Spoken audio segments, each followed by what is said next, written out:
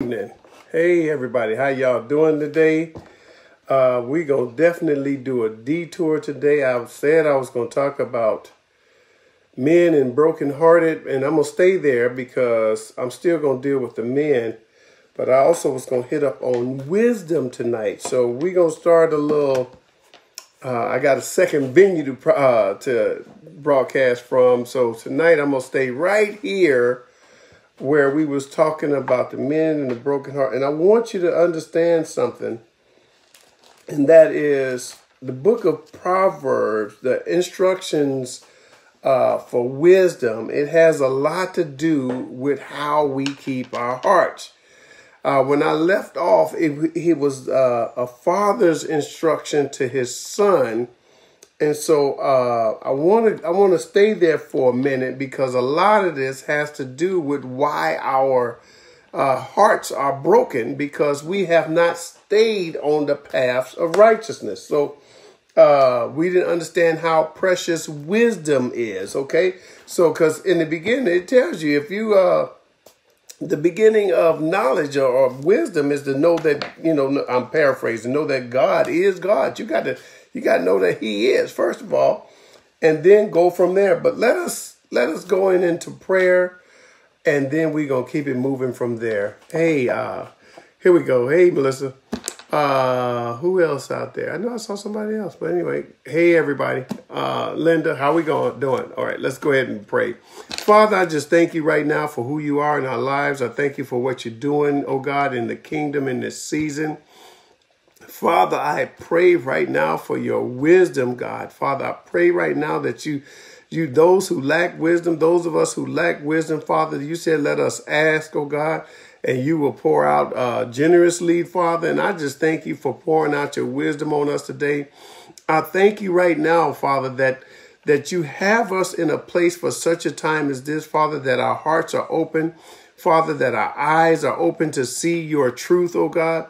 Father, you took away all of the church, the pomp and the circumstance, and you caused us to lean upon you personally, God. You called us to seek your face personally, God. Father, for you want a personal, individual relationship with each one of us. It's not based on how the choir sings. It's not based on how many people in the church, but it's based on our heart position with you, God. Father, let our hearts scream loudly unto thee in this hour, God. Forgive us of our sins, Lord. Forgive us of the sin we've committed knowingly and unknowingly, oh God. Blot out our iniquities, God. Let the blood of Jesus sever the generational curses, oh God, that plague us, oh God, in the name of Jesus. And as we come out of this captivity, God, I just want to thank you, Father, that your word is true, Father, that nothing is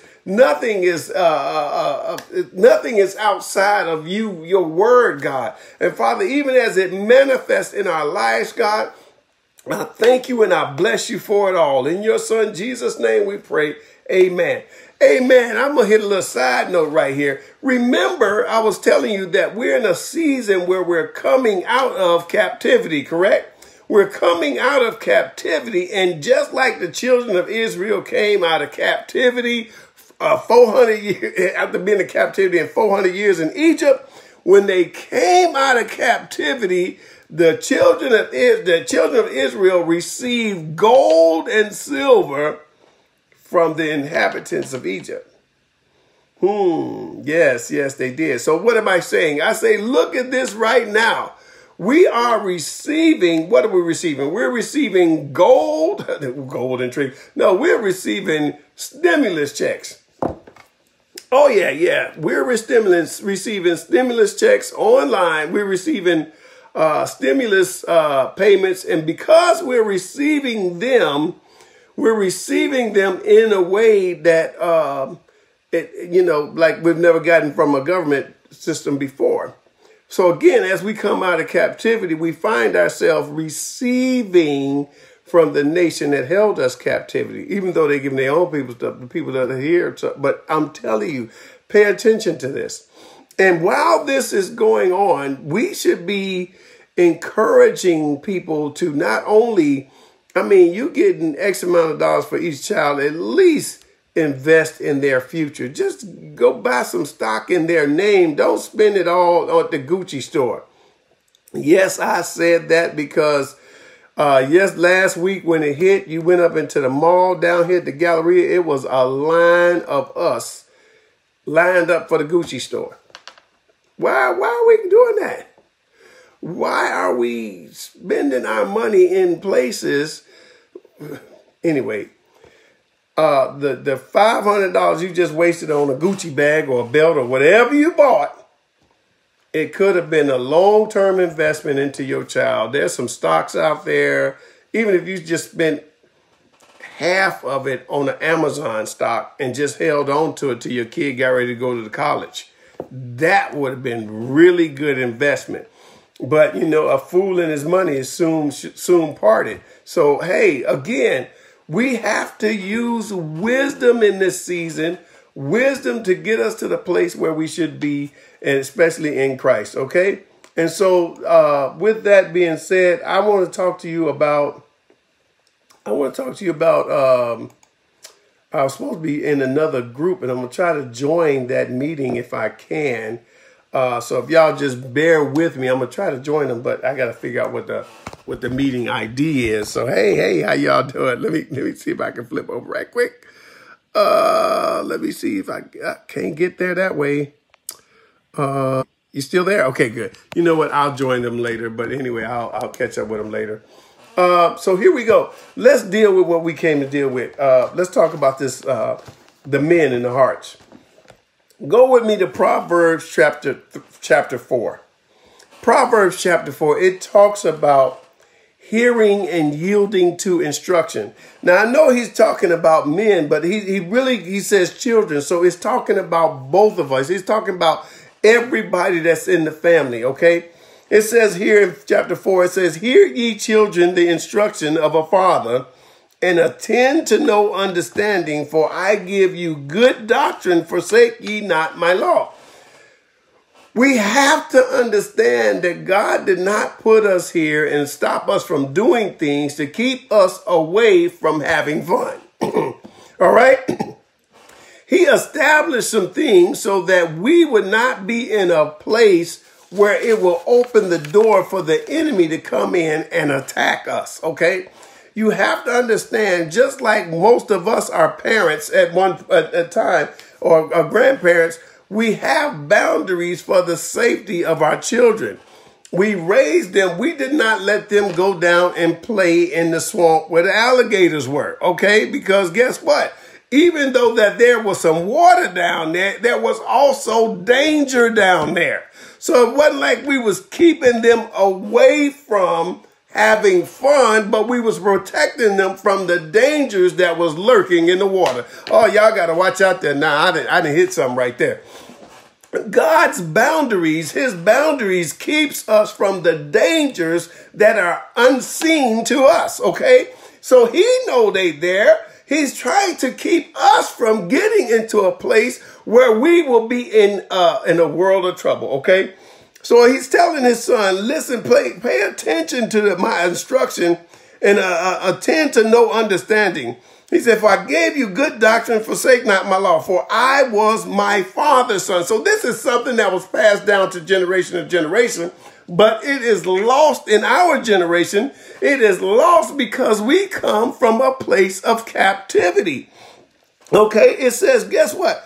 Not only did we come from let me stop right there. Not only did we come from a place of captivity, after we come out of captivity, we walked into a land of sabotage and traps that were set for men, okay? Amen. It was all of this, all of these things were happening that was happening was designed to remove men from their homes so that they would not be able to pass down knowledge, wisdom to their sons, but they allowed that to happen so that it would be passed down in the streets. Okay, let me just keep going from there. It says, "For I was my father's son, tender and only beloved in the sight of my mother.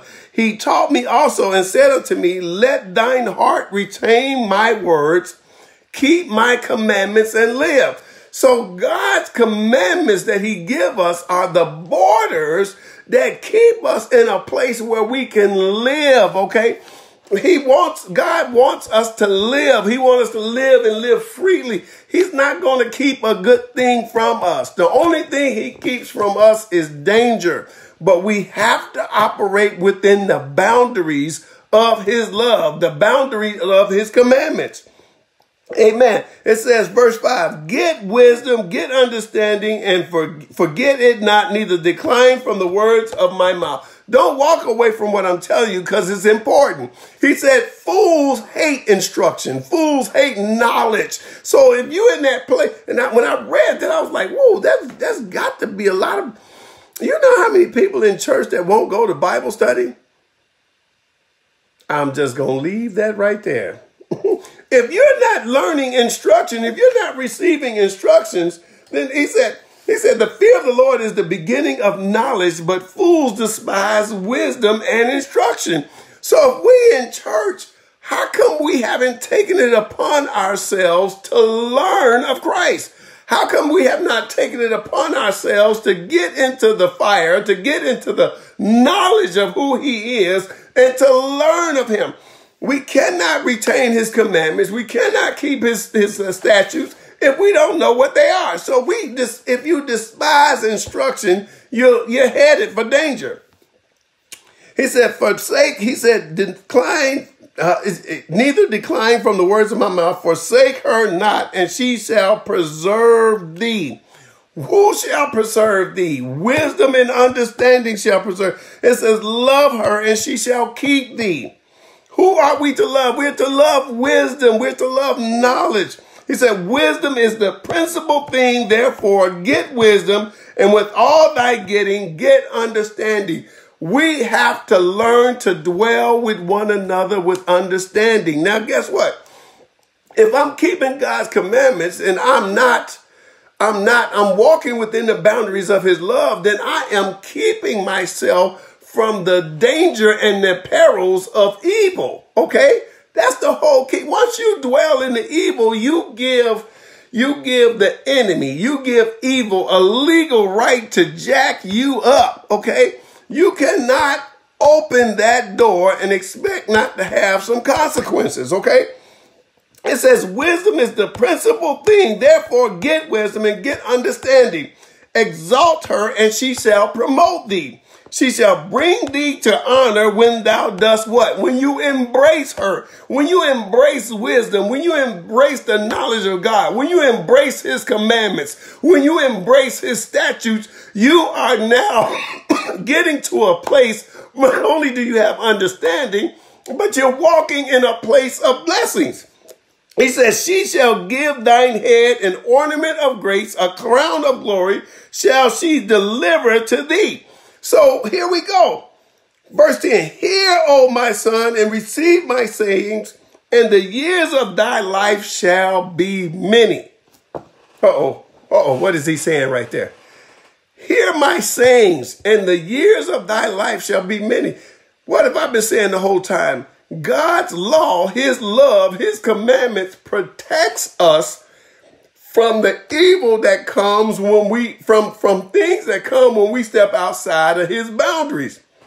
When we open the gateway for evil, when we start to sin and do evil, now you have just given the enemies of God a legal right to jack you up.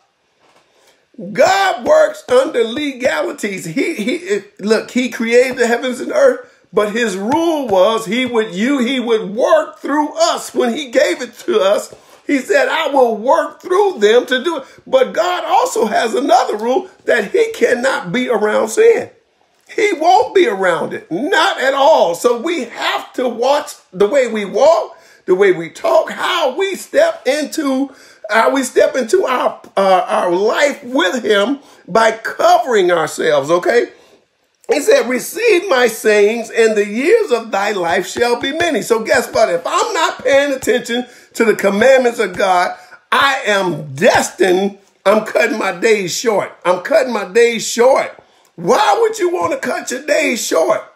We already got enough trouble in this world. We got if you look like me, they've been trying to kill you since Moses was born, okay? Let me just make it plain. How plain is that? They've been trying to kill us since Moses. So guess what?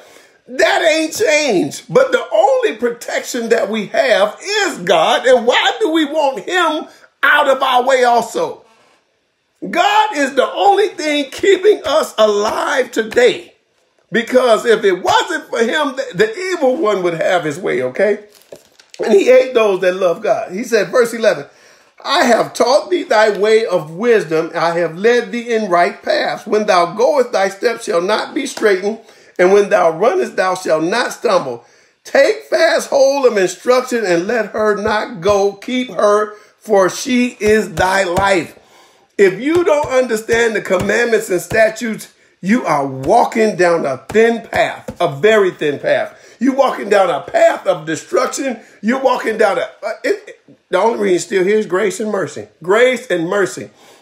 And that's why it is so important for us as parents, as grandparents, to pray for our children, because prayers what? Prayers are perpetual. God will answer a prayer you pray today 400 years from now. If it's for your children, it's for your bloodline. God, keep my children. Your word said, my seed shall not fall to the ground. You said it will not come off the vine before it's time. God, you got to pray these prayers to cover your children, just as Job said, just in case they sinned against you.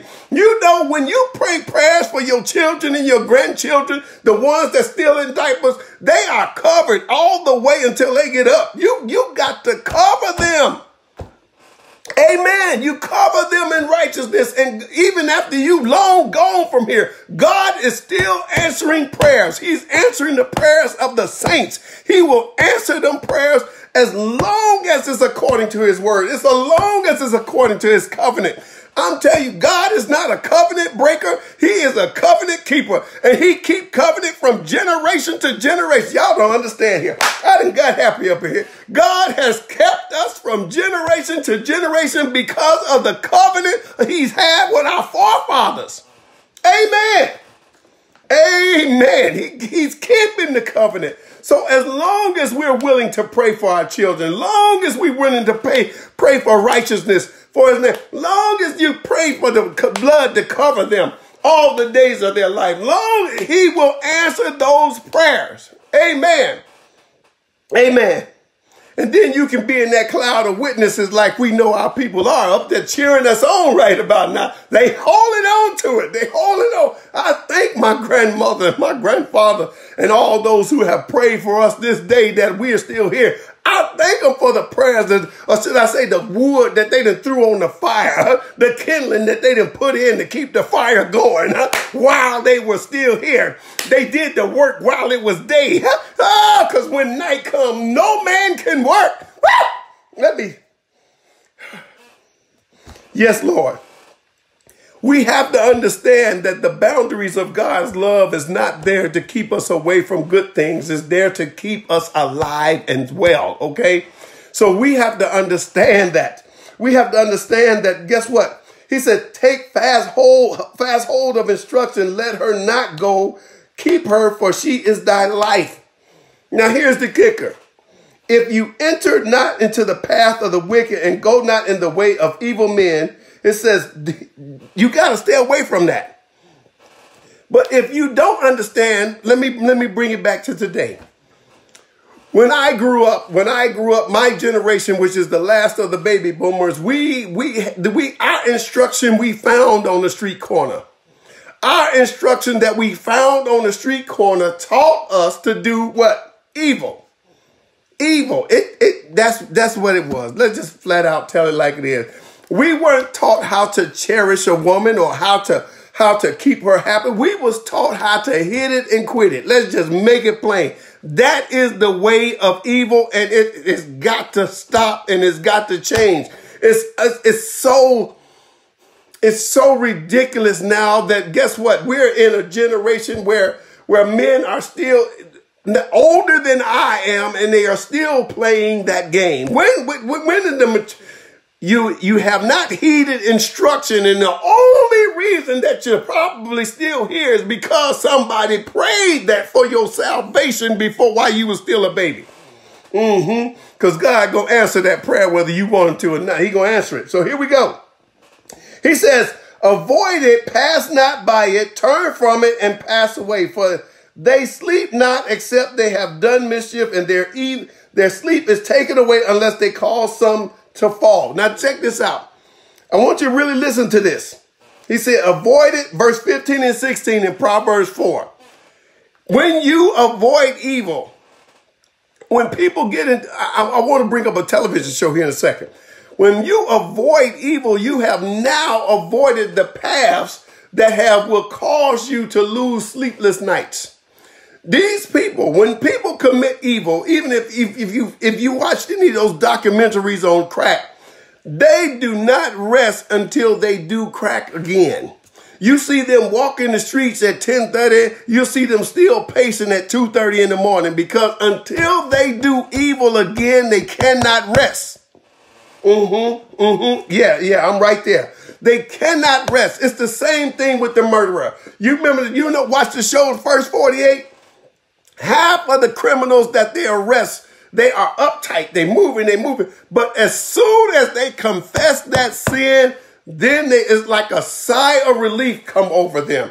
Because the blood, the same blood that Abel's blood that cries out from the ground, that from the sin that his brother Cain had slain him, is the same thing happening today. You cannot go kill somebody and think you're going to lay down and go to bed. I'm sorry, it ain't happening. It's going to bother you. It's going to take your sleep because the blood is still crying out for justice. Okay? So what we don't want to do is go down the path of evil men. Why? Because God is trying to keep you in safety. He's trying to save your life. He's trying to keep you from the drama that you're going to get from baby mama number 1, 2, 3, 4, 5, and 6, and 7. He's trying to save you from the craziness. Amen. But if we only would heed instruction, okay? And that goes both ways. But I'm still talking about how we have a lot of men out here that are broken, and they're broken because we received the wrong instruction, and there was no instruction except street instruction. And what the sad part is, people did that on purpose. The government did that on purpose so that we would receive this street instruction. Even now they're putting this craziness on TV, all this to change the minds of our people so that they can do things that will wind them up in their prisons.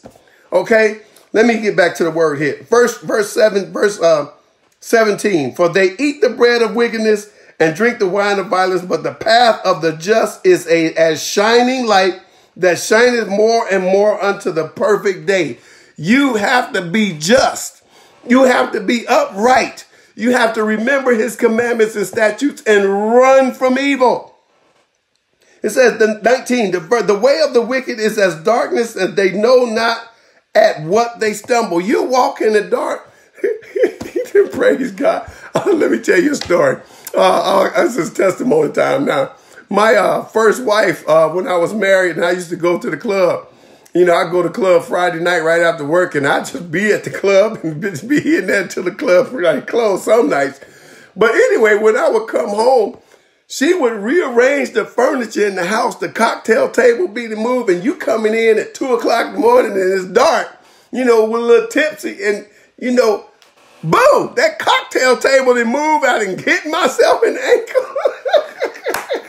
See, it was funny like that, but you know what? God bless her. It used to trip me out. So I had to make sure when I came home, I don't care, I had to turn the lights on because she moved the stuff around me.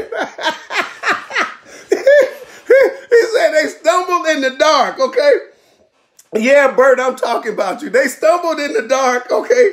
It's like you don't know which way you're going. Anyway, he said, my son, attend unto my words, incline thy ear unto my saying, let them not depart from thine eyes, keep them in the midst of thine heart, for they are life. The words of wisdom are life unto those that find them, in health unto all their flesh. When you keep God's word, he will keep you, okay? And I'm talking to everybody. You have to guard yourself. Let me see what it says. He said, keep thy heart. I'm going to stop right there. You have to keep your heart. You can't keep giving your heart to people. You have to keep your heart. Why? With all diligence, for out of it are the issues of life. What issues? We got depression. We got oppression. We got all types of mental illness. All of that comes because you trusted somebody with your heart before you trusted God with it.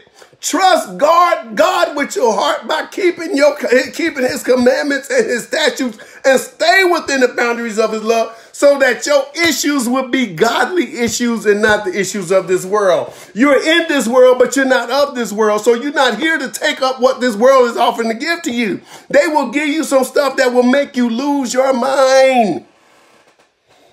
Amen. A broken heart will kill you. Yes, it will. Keep thy heart with all diligence, for out of it are the issues of life. It's out of it are the issues of life. Put away from thee a forward mouth and perverse lips. Put far from thee. Let thine eyes look right on, and let thine eyelids look straight before thee.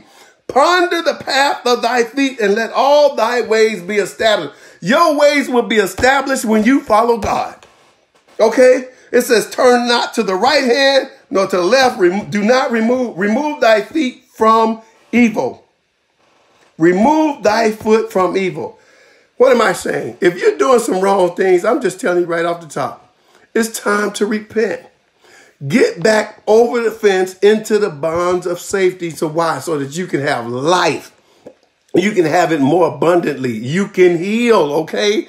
You find rest, okay? You find rest. And I'm going to say something else.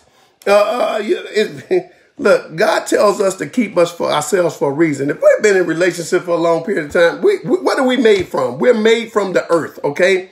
If we're made from the earth, just like the earth has to rest on the Sabbath year, you need some rest too. Amen. You need some rest. Take some time. Learn about you. God, why you made me this way? You tell him who, what, why broke your heart. Admit what you did in the process of your heart being broken, and allow God to heal you. He will heal your heart. He will place you back in that garden. Your flower will no longer be wilted, but it will come up and be just as beautiful and shining as the sun of God shining on you. You will have a glow that no one else has, and they won't understand it because, wait a minute, why is this beauty here standing out above all the rest? Maybe it's because she soaked in oils for a year and smelled like what's their queen name? Esther. Not Esther. You know what? When I get there, I want to smell Esther. That's who I want to smell. Because if she smoked in oils, frankincense, and myrrh for a year, every time she walked through the room, she had to smell it up. Not only did the smell got, not only was she fine, she was smelling good. Man, I'm just saying. Here we go. But God bless you. I'm telling you, it's time for us to repent for the things we've done, acknowledge our sin, and allow God to be a blessing in our life. He wants to bless you. God put us here. He brought us, the children of Israel, out of Egypt through the desert so that he can show other nations how well he treats his people. Let God treat you well. Partner with him and let him be a blessing to you. You know, when you get two blessed people together, man, God just starts showing boom, boom, boom, boom. They just start boom. You be like, what? Look at, and the whole thing is when they bless, they humble. Oh, that's, it's God. You got to do this. Let God show his goodness through you. God wants to show how good he is to other people through you. Why won't you partner with him? Amen. Father, I just thank you right now for this time. I pray right now, Father, that your children, Lord, I pray for a spirit of repentance, God. Father, I pray that you begin to touch the lives of your men, God. Father, the men. Father, you said you would cause the hearts of the Father to return to the sons. Cause those hearts, Father. We speak that and declare it and decree it right now, that it is happening all over this nation. It's happening within our communities, God, that the men are returning to their sons, their children, God. They're teaching them the ways in which they know about you, God. Father, begin to open the eyes of their understanding. And even as they pick up a book, oh God, your Bible, any type of knowledge and instruction, God, Father, we know the Holy Spirit is with us. He's with us, been with us the whole time. So, Father, let him illuminate the keys and the messages that we should have, oh God. Father, you said we are to lead our households, oh God. We are to provide. We are to protect. But Father, we can't do that until our obedience is fulfilled in you. So Father, teach us to be obedient to thy word, to thy commandments, that we may learn your statutes, oh God, and uphold them rightly in the city, in this corner, in the town square, God. Father, that they will know that we belong to you and you have blessed your children. In your son, Jesus' name, we pray. Amen. God bless you tonight. I thank you for joining me. I look forward to being with you again on this coming Saturday at 11:30 a.m. Central Standard Time. If you have not been giving to your ministries, find a place to give to. These ministries don't need your ministries don't need your money. You need God to have your blessings, okay? Anytime you went to go see God, you should bring an offering to him. It don't matter how much it is. New Testament says it, guess what? New Testament tell you, guess what? You sow sparingly, you reap sparingly. So guess what? It don't matter what you bring, but bring God something. Bring God an offering. Amen. They had an offering for everything in the Old Testament. They had an offering for sin. They had an offering for blessing. They had an offering for everything. That did not go away. If you want to repent from some sin, find out what the sin offering was and give that to God also. Amen. Let your gift be recognized and tangible so that heaven may see and respond accordingly. God bless you. I'm Pastor Henry. I love you. And there ain't nothing you can do about it. Amen. God bless you. Y'all have a great night. Amen. Hey, cuz, I see you. All right. Bye. All right. Man, how do you sow in the ministry? Oh, good. In here, I got a cash app, $ KAMINISTRY, KA Ministry, KA Ministry. That's it. $ Kingdom A. It's KA Ministry. That's all. And that's it. The whole word. It's not plural. It's singular. It should come, then the church logo should come up, okay? All right, or you can send it to me, which is LZO Henry, or $ LZO Henry, that way too, and it'll still get in there. But that's the way we go. All right, God bless you, and I'll see you again on Saturday morning at 11:30 Central Standard Time. Bye-bye. I'll put it down in the notes too. All right, bye-bye.